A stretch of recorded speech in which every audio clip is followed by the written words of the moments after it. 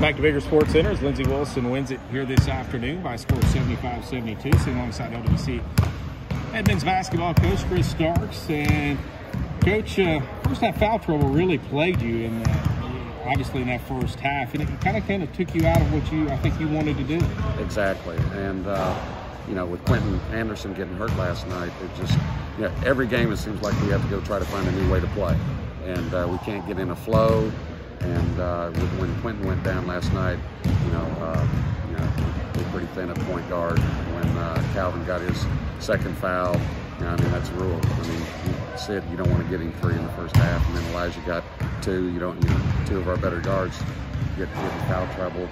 I tried to. I brought Mason Perry in, and he did pretty good. But I mean, he's still just a freshman, and those guards really get after you and defend you. And it was a tough ask, and we survived it. Came out in the second half and took it to him. I thought your defense was much better in the second half, especially on their leading scorer, Karan Baker. He had 20 in the first half, but only had to settle for 9 points in the second half. What was the difference? Well, first of all, he's a heck of a player. He can score the basketball. I was hoping, I kept talking about we got to make him really inefficient, all right, and really make him work hard. And I think that's what we made him do.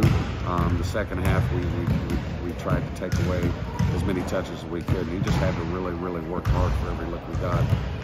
We put Mark Edmond on him. I mean, Mark's a 4-man, and he's probably our best athlete. He just got out in the passing lane and made it real difficult for him to catch the basketball. You ultimately shot 50% from behind the arc, 9 of 18.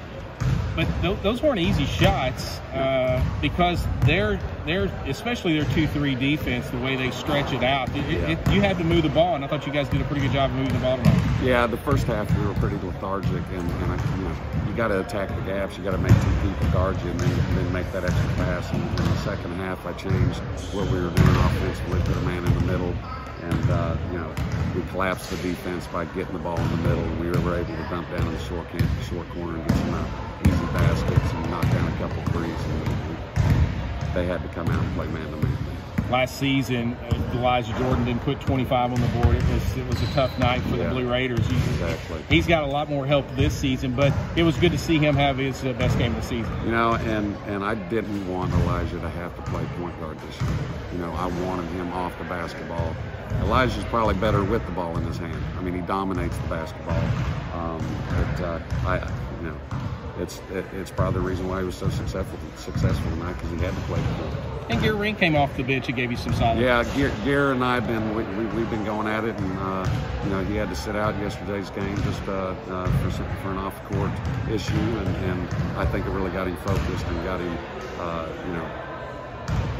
he sees what's important now, and it helped immensely, and hopefully that woke him up, and we'll get that out of him every night. That was huge. Coach, I think we've improved dramatically over last season's team, but still, free throw shooting's got to be something that you're kind of scratching your head, because you got to get some good shooters there. They're just not going in right now. Yeah, and we do everything in practice, and we still shoot 60%. I told him the other day we're just going to quit shooting free throws. I don't know what it is, but I guess I need to find someone else to be the free throw.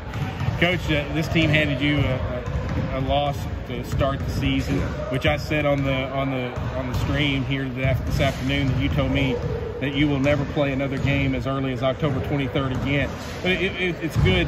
I think you could probably see how much this team has improved just by the fact that you actually had more bodies out there today. But still, this was this kind of a measuring stick for you. Definitely. I mean, I think each game we've gotten a little bit tougher, and we figured each other out. And at halftime, I just said we've got to be tougher than that. All right, you just got to guard them. You got to stop them. And I think we went out there and did that. That trip that early, I'm glad we won a game, went 1-on-1. But I mean, that was a team building experience. We got to spend like 4 days together, and it was a really great thing.